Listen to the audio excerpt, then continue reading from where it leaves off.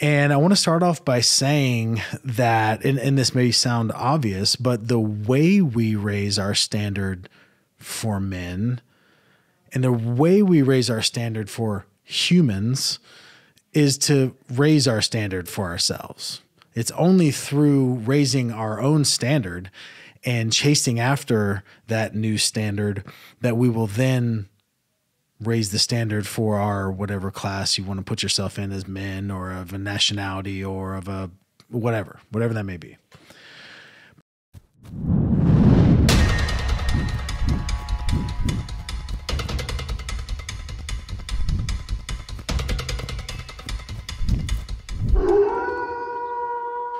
What's up, everybody? Welcome to the Sales Wolves podcast. As always, I am your host, Tyler Harris, and I am a sales wolf. Ow! I am alone once again, a lone wolf on the Sales Wolves podcast. Joseph is out of town, so I'll be taking over today for episode 113. And in this episode, I wanted to discuss something that I touched on briefly yesterday in an episode of a little mini series that we have called Modern Man, where myself and two other guys here in Greenville, and we bring on a fourth guest each episode. We sit around and talk about the topics that plague men specifically in a modern world. And we talk about how do we become better men in the modern world that we now live in.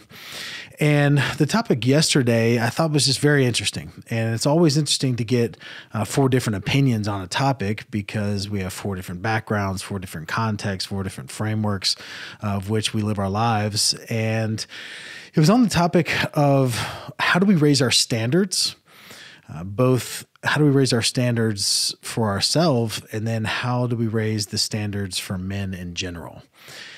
And I want to start off by saying that, and this may sound obvious, but the way we raise our standard for men and the way we raise our standard for humans is to raise our standard for ourselves. It's only through raising our own standard and chasing after that new standard that we will then raise the standard for our whatever class you want to put yourself in as men, or of a nationality, or of a whatever that may be. But it starts with yourself.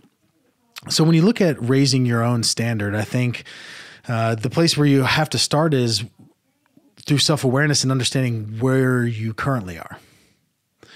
So what's the current standard with which you live your life? And as we were talking yesterday, I found myself wanting to ask the question, but it just really, there was not a good place for me to insert this question because it would have kind of derailed the momentum that we were on. But some people look at standard as a minimum. So this is my standard, meaning this is what I can't fall below. Other people would look at standard as almost a filter. So it's a filter in which you then look at every future opportunity, every future decision. You run it through your filter, or you run it through your standard. Like, does this meet my standard? Like I have standards that I want to uphold, and does it meet that or does it not? And I'll base my decisions on that. But the first way is looking at it as, okay, this is the standard performance level, or the standard acceptable level that I'm willing to live with. Anything above that's great, but I will not go below. So whichever way you want to look at that, you need to establish what your standards are. You need to establish where you are at in your life currently, and what those standards are in the four main areas of your life. Again, I break your life down into four areas: your mind, body, business, and relationships. So what's the standard for your relationships? What's the standard for your mind? What's the standard for your body? What's the standard for your business? And really getting clear on where you're at, because you can't talk about or think about or start planning to level up, to increase your standards, until you first know where your standards are. That's the first step. Now, the second step is, once we've realized where we are, now how do we level up? How do we raise our standards? And one story that I want to talk about, an analogy really, is used by Ed Milet. And there's a couple different videos that he has, podcasts that he has where he discusses this. And I just absolutely love it. I really respect all the stuff that Ed Milet puts out. You have to respect the fact that he's under, top 50, under 50 years old, net worth in the United States. He's worth like $480 million, has become a gigantic influencer, but has had massive success throughout his entire life. But he talks about your standard as your thermostat. And this idea of our thermostat being set at a certain temperature, and that is our standard. He also talks about that as being our identity. And so when your thermostat is set at a certain temperature, that means that there's going to be periods of time in your life where great things start happening. Successes start popping up. Your temperature starts to increase. But what does a thermostat do? A thermostat regulates the temperature. So it takes into account an increase or decrease, and it's able to regulate by bringing it back down or raising it to where your standard is. So during that period of time where things are going awesome, you've got all this success popping up, great things are happening, you'll figure out a way to bring yourself back down to wherever your standard is. You'll figure out a way to bring yourself back down to wherever that thermostat is set. Now, the opposite is also true. When you go through a period of time where failure is happening on a regular basis, where obstacles are popping up, where trouble is at the very forefront of everything that you're doing, you'll also figure out a way to raise that temperature back up. You'll figure out a way to bring it back to your standard, because that's the place where you're now comfortable. You're now comfortable in the ability to stay there. So the focus of life then is, how do we raise that standard? How do we raise that thermostat to where now you're at a higher level that is comfortable? You're at a higher level that you can regulate back to when things go south. And as you continue to have successes, you're not bringing it back down so far. So how do we do that? There's a couple ways. And Ed talks about really two main ways. The first of which is the people that you surround yourself with. So it's that circle of influence. And this makes sense when you look at it from this analogy of temperature, because if I'm a certain temperature and all of a sudden I surround myself that are at a much higher temperature, by being around them, of course it's going to raise my internal temperature. Like, of course that's going to happen. But the same is true for those people that are at a lower temperature than you. If all of a sudden you're at 80 degrees and you go hang around with a bunch of people at 50 and 60, your temperature is going to drop. And we have to be aware of this. We have to be super hyper aware of this when we find ourselves in scenarios with people that are bringing our temperature down. And then we need to focus on actively reaching out to and bringing people into our lives that are operating at a higher temperature. So that's one way of doing that, is by creating that circle of influence. It's by bringing in people, taking away the lower temperature, bringing in people that are higher temperature. It will always raise your thermostat, raise your standard. The second way, which is the way that I'm very familiar with, is by implementing a ton of action, a ton of activity into short periods of time, into short spurts of activity. And Ed talks about this idea of a pool, and you've got that water line, right? That's where the pool water level has gotten to, and then it's gone back down. When you flush a ton of water into that pool, it's going to raise the level of the pool. It's going to create a new water line. When the pool goes back down, that water line is still there.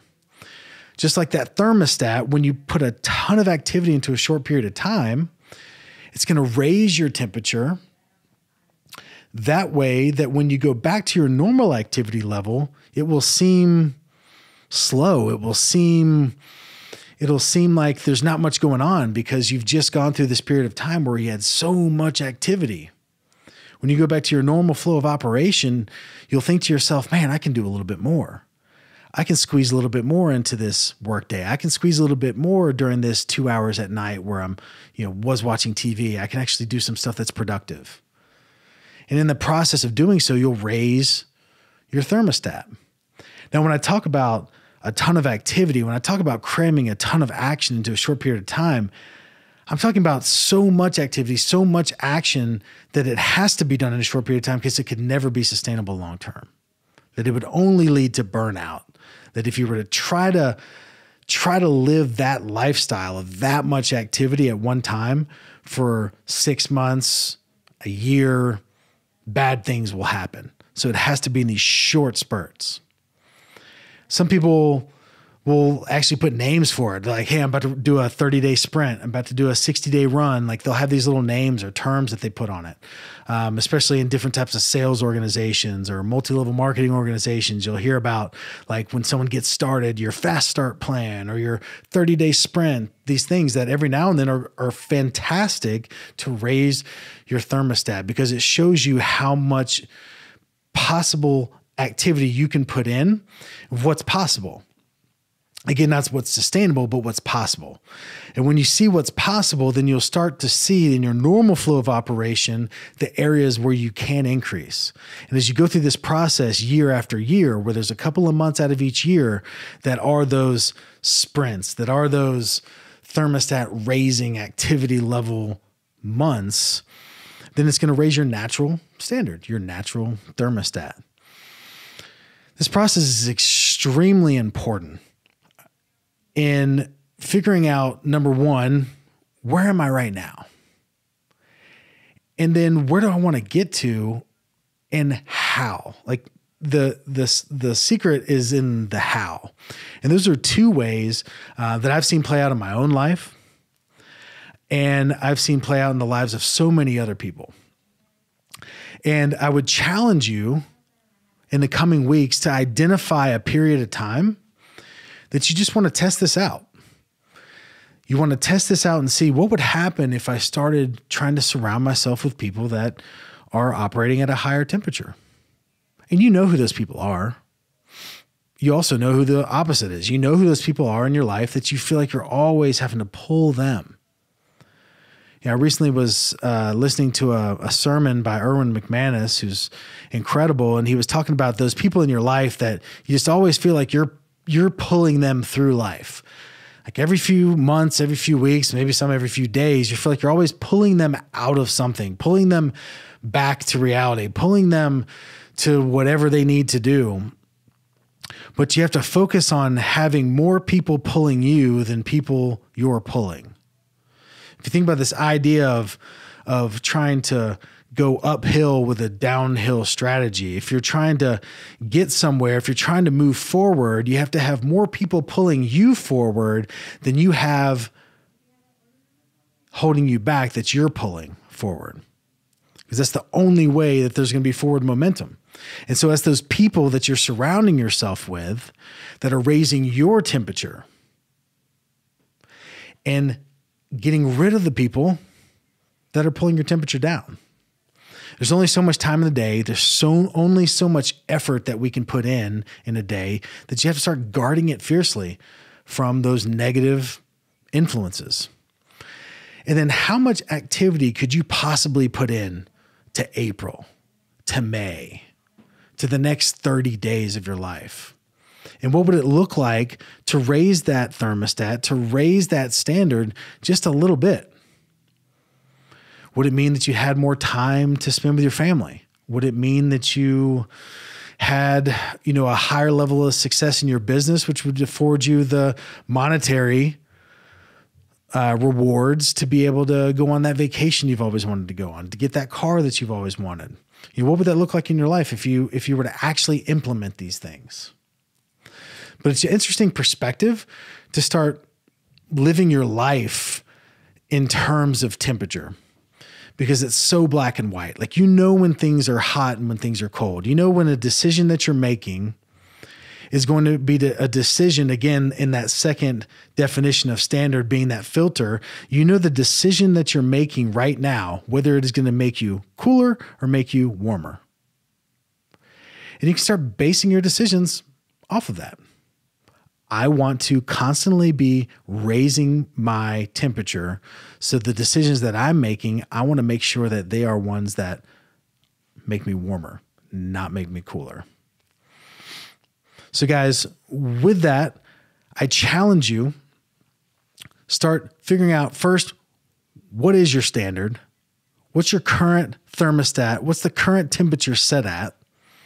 And then start implementing these 2 activities to raise that standard, to raise that internal thermostat, to raise that temperature, and just see what happens in your life.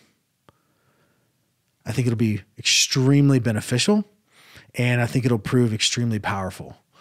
So guys, with that, this is episode 113 of the Sales Wolves podcast. As always, I'm your host, Tyler Harris, and I am a sales wolf. Ahoo!